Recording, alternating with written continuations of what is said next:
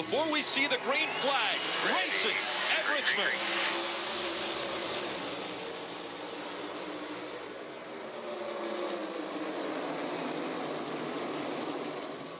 Tyler Reddick started up front with Kyle Busch in that front row, but Reddick has separated himself early. 2 by 2 behind him, though. Denny Hamlin in the 11, looking already, trying to take second away from Busch. Truex way up the racetrack there in turn 3 and 4. The 19 losing a few spots. Locked up the left front tire, I believe. Yeah, I couldn't tell if it's a left front or left rear. I agree with you, Junior. I saw smoke, and up the hill he went. And now he hears on the 3 wide top with 2 Bass Pro cars in the mix. Is it 4 wide now as we see that 22 of Joey Logano throwing it in right in front of Ross Chastain. Stays 3 wide. Austin Dillon in the 3 on the inside. The 14 right there of Chase Briscoe in the middle of that sandwich, and the 19 of Martin Truex Jr. outside of him.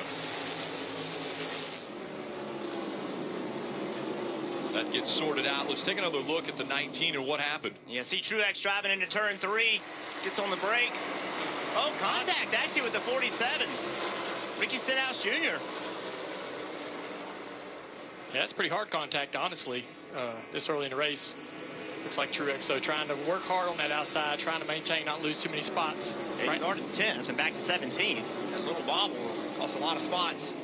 Right now, everybody in the top 10 running right on the bottom. We expect to see this track get a little wider with the heat we had today and how green the racetrack is. Hoping this racetrack will widen out a little bit as it gets rubbered up. We just heard Kyle Busch say to protect your tires, you got to slow down a little bit, but you got to find the balance because you don't want to slow down so much that people pass you, but you want to stay in front of them. How, as a driver, do you do that?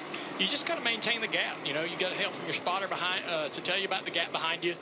And you obviously can see what's out in front, but you just need to know what kind of lap times and what kind of speeds behind you to be able to moderate how hard you're driving your race car if you want to save a little bit of tire or a little bit of speed for the long run.